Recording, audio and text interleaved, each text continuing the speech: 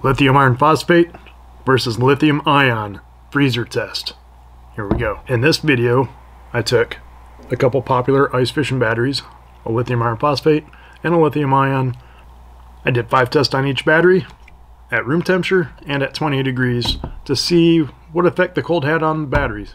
So if you're not an ice fisherman, these are made by a company called Markham, and they mainly make fish finders up until a couple years ago when they got in the battery game. And the reason I'm testing these two is because they have similar amp hour rating. You know, this is 10, this is 12, but they're made by the same company. One thing that I do want to point out is the Markham fish finders, and I actually own one. This is called a LX7. In the instruction book here for the LX7, you can see the Markham digital sonar needs 11 volts, preferably 12 volts to properly operate. So on each one of these tests, I put a note on the graph to show where that 11 volt mark was. And as you can see, this is the instruction book for the LX7. This is probably their flagship fish finder. So our first test here is on the lithium iron phosphate, the Markham Brute 10 amp hour.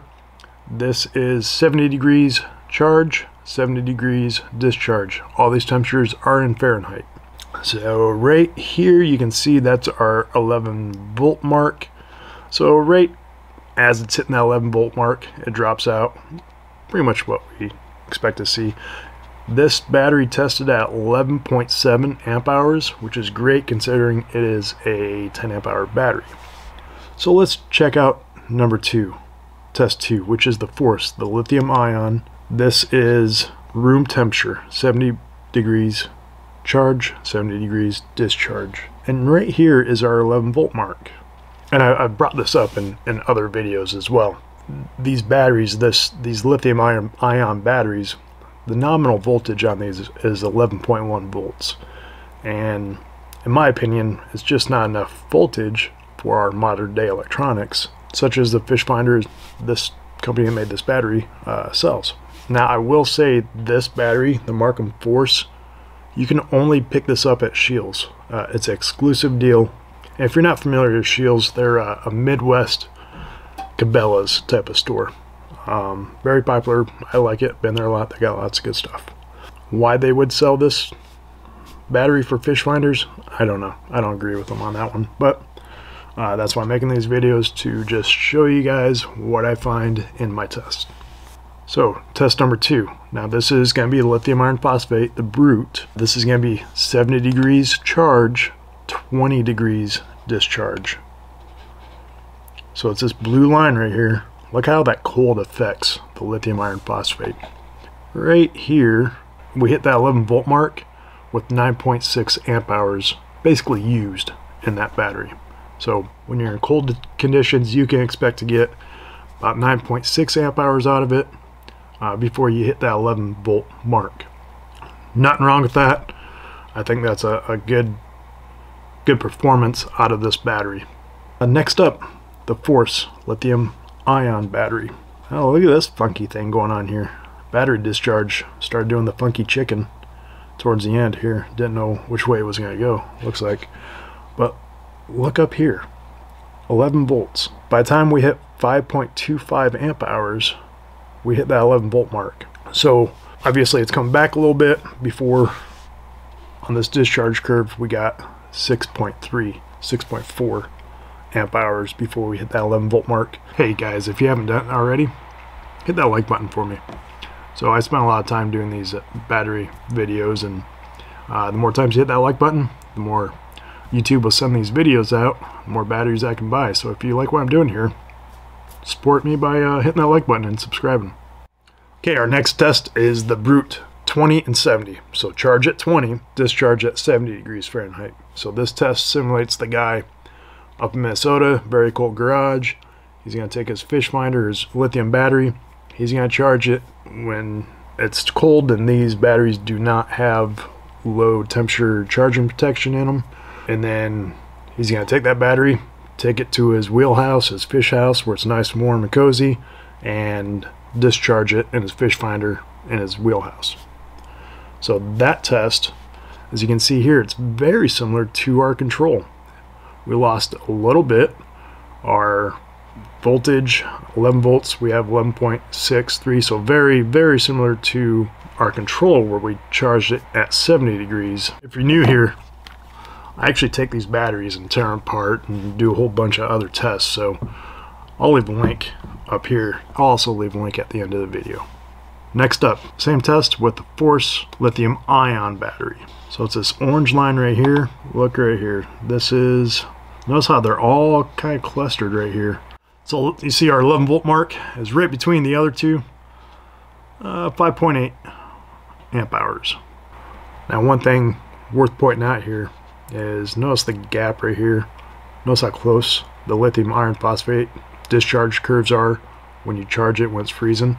Now look at the difference here between these two lithium ion batteries when you charge it when it's freezing. So I'm kind of guessing maybe you're causing more damage to the lithium ion just based on this one test, and there's a lot more testing to do on it. Just my initial findings, I'm kind of guessing that's a reasonable assumption to make, I think. So next up, we are going to do the brute 20 degrees charge, 20 degrees discharge. And as you can see, it's very similar to the discharge curve for the 70 and 20. We actually got a little bit more out of charging it and discharging it in the freezer, and I really don't have any explanation for that. The point where they dropped off right here is very similar. Yeah, very similar as far as charging at room temperature and charging at 20 degrees. Same test. Let's look at 20 and 20 on the lithium ion. This one right here. So this one actually did the worst out of all the lithium ion when you're charging it in 20 and you're discharging it outside in 20. That 11 volt mark is at 4.87, so you are able to use 4.87 amp hours before you hit that 11 volt mark. Keep in mind, this is a 12 amp hour battery, guys. And it looks like this 20 charge, 20 discharge for this Force lithium ion did a little funky chicken like the other one. I'm not really sure what to make of that. 20 discharge. So it looks like when these things are cold, they kind of hop skip around a little bit towards the end of their discharge curve here. So if you know what's going on there, let me know. If you have any theories, I'd like to hear them. Let me know it down in the comments. Alright, now our fifth and final test. This is redoing the control test here. 70 and 70. See if there's any difference after just charging it a couple times in the freezer. So first up, the brute.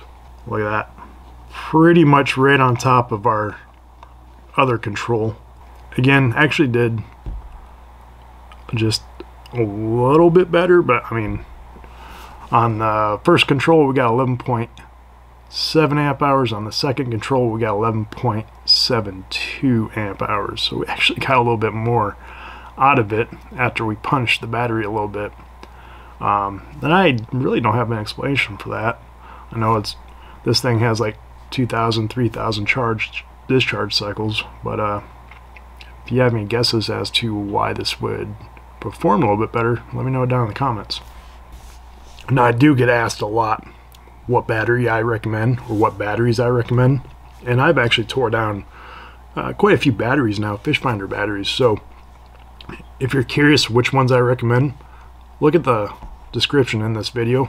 I have a few of them listed, and I always update that list. So if I come across a new one, I'll update that list so all the videos will be current no matter which video you watch. So you want to know which battery I recommend?